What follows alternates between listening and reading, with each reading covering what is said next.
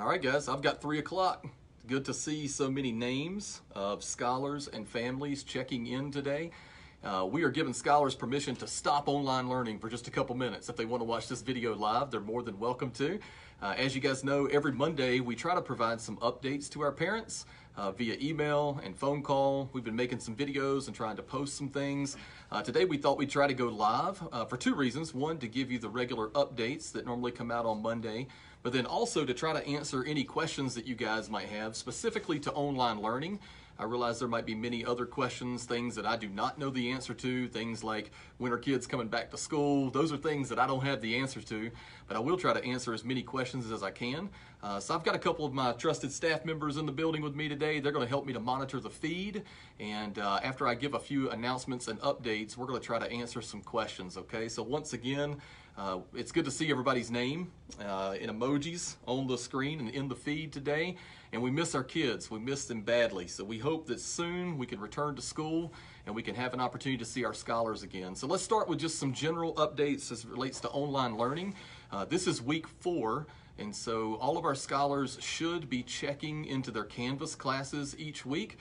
Teachers and our leadership team got together and established the expectation that all of our teachers would provide 3 lessons per course per week for scholars. We were trying to balance the amount of workload that some of our scholars would be experiencing and also give scholars enough lessons and engagement opportunities so that they can continue learning. Because our goal is to minimize learning loss. We know that while school is closed, there's certainly going to be some expected loss of learning opportunity, but our goal is to minimize that by making sure of a couple things. One, we want to be sure that every single scholar has access to online learning. So if your young person currently does not have access to online learning, please call the school.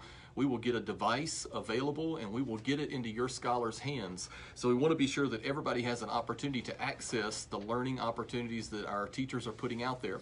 Also, we're asking our scholars to be sure that they check in to every single class each week and not just look at the announcements, but actually go into the modules. Look at the lessons that teachers are providing.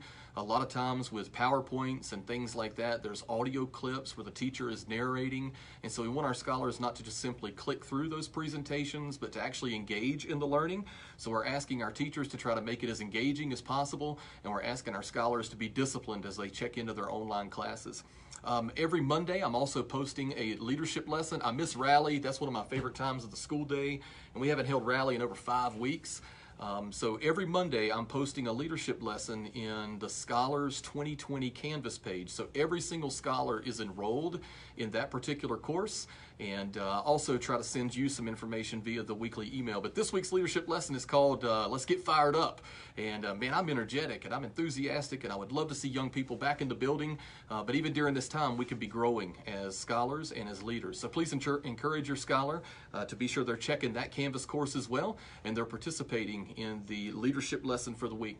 Okay, so I want to provide you some grading updates. Guilford County Schools released some grading guidance last week, and you've probably seen some information about that being shared. The media's covered it, and it's been on various websites. Want to be sure that all of our parents and our scholars understand what we're doing with grading. So we changed the date for the 3rd quarter. We actually had a couple of days left in the 3rd quarter prior to school closure, but the last day that we were in school was Friday, March the 13th. And so that has become the end of the 3rd quarter.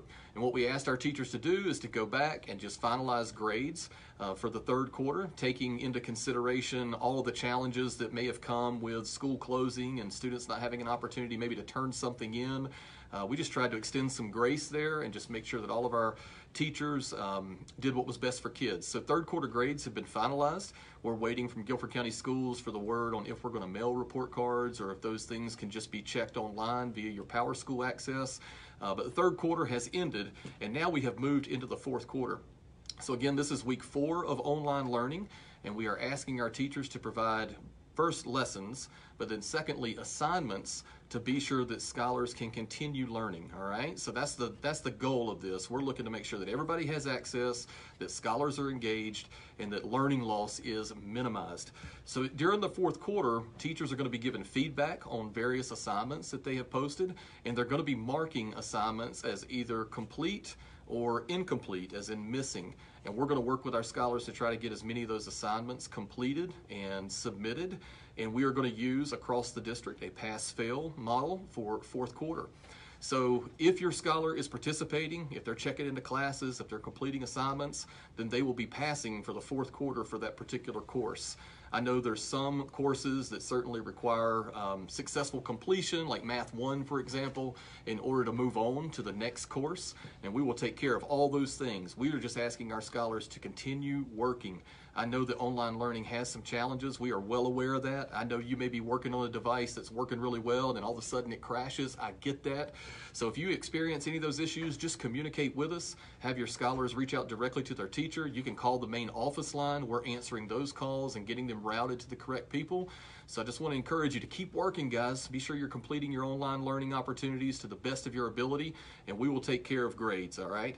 Our goal right now is to make sure, first of all, you're safe, but secondly, you have opportunities to learn. Okay, a couple other just quick announcements, and then I'm going to take some questions that might be coming in the feed.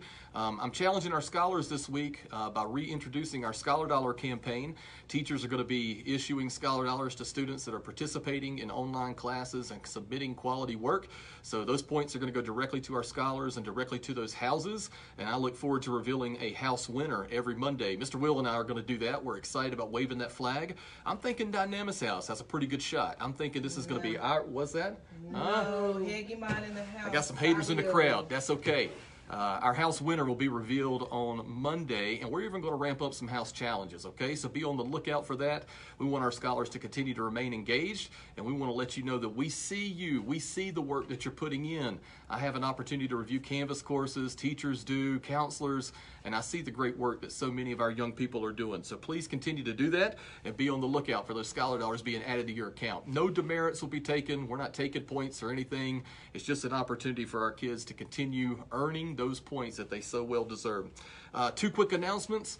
We're continuing to sell yearbooks through this Friday. This has been a phenomenal year, and then obviously with school closure, a very interesting year. And it's one that I know our young people are not going to want to miss out on, and certainly will never forget. But we've extended our yearbook sale to this Friday. That'll be the last opportunity to purchase a yearbook, and you can do that on the K-12 payment system. There's still a link there, okay? Final announcement, if you tuned in, or if you were on the page a little bit earlier, we released a new promotional video today. I'm super excited about this video. The Sorensen Impact Center is based out of Utah, and they came and spent a couple days with us and produced just a great video that highlights some of the cool things that go on at Allen J. Prep. They're going to send this to Forbes magazine. They've written an article that's going to go with it, and it's going to be broadcast all over the country. And so many of our scholars are being recognized in this video. So enjoy. If you haven't seen it, I'm releasing it in this week's email. Ms. Nelson just posted it on Facebook prior to going live. And so please check that out. That'll give you a little bit of what I think you're probably missing at Allen J. Prep right now is the positivity, the energy, just the great culture that we have here, and that'll give you just a little bit of taste of it and make you feel maybe a little bit better about having to work from home. Okay, so I'm going to try and take some questions. We've had some staff members kind of monitoring the feed, and so I'm going to see what questions are out there and see if I can address them, okay? Will there be GPAs with pass-fail criteria? Okay, so the question is GPA. So this really impacts high school kids, but certainly middle school kids as well. There will not be any negative impact to GPAs. So with the pass-fail, if we do not get back into school, the pass-fail will just be for that quarter. And so the GPA will basically be calculated based on the work that was done prior to going to online learning and to the pass-fail model. So what your scholars have been doing, the work they've been completing, all of that is stored. Quarter three has been finalized, and so GPAs will not be negatively impacted. How will scholars register for next year's courses? Okay, so we do online registration for our scholars, and they'll have an opportunity to select the courses that they are interested in. Not sure if you heard that question. It was how will scholars register for next year's courses. Our teachers also help by making recommendations for where scholars should be in the upcoming courses as well. If you are an incoming fifth grader, man, we are excited to welcome you to Allen J. Prep. We've got some cool things in store, but we will hold an event where those scholars get to participate in course registration. All of our other rising 6th, 7th, and 8th grade scholars have already had an opportunity to do online registration, and of course our 8th graders have been participating in that as well with Counselor Barham. A fifth grade parent wants to know if we'll do graduation fifth grade parent is asking about graduation.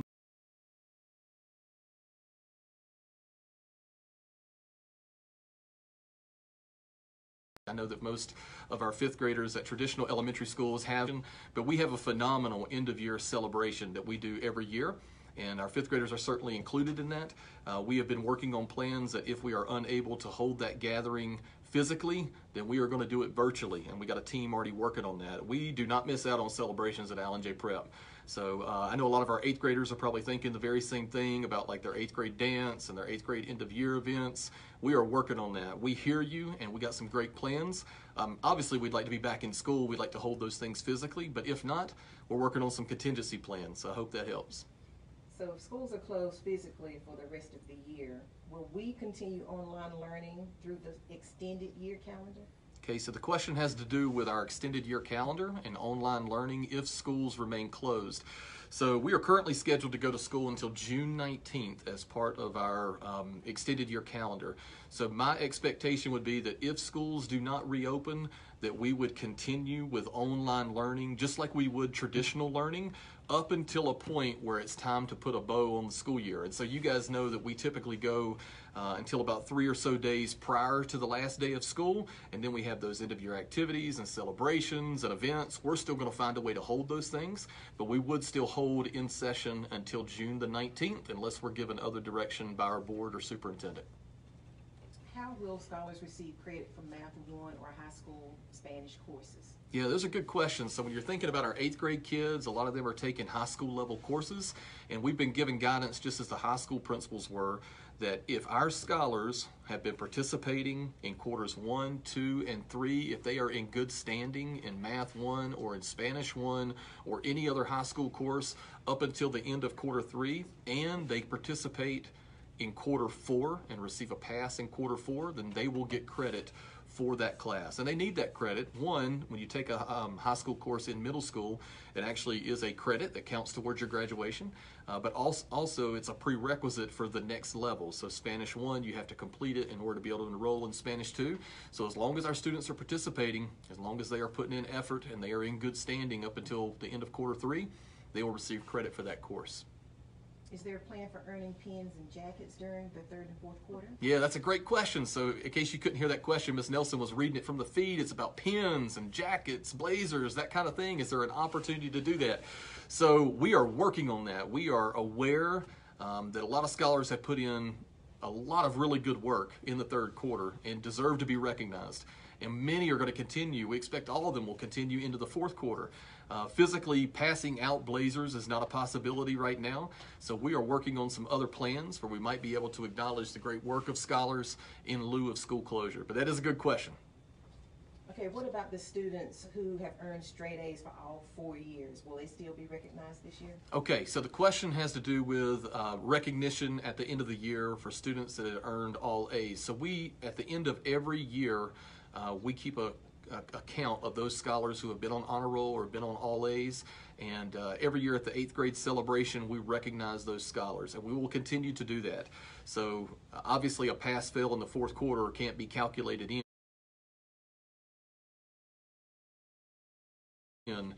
but those other grades can. And so yeah, we've been keeping a list of those kids. I think it's great that so many of them are still concerned about being on that A honor roll. So the 8th graders will be recognized if they've had it 5th, 6th, 7th, and 8th Yes, grade. 8th graders will be recognized for 4 years of honor roll, absolutely. What is the status of EOGs for this year for students? Yep, it's a good question. In case you couldn't hear it, there's a parent asking about the status of all of our end of year testing. So North Carolina has issued guidance from Department of Public Instruction that there will not be any end of grade or end of course testing. The high schools are having to deal with a couple other like AP and IB programs, but none of those affect us. So we are not moving forward with any end of year testing. So scholars will not take a reading or a math EOG, and our 8th graders and our 5th graders will not take a science EOG.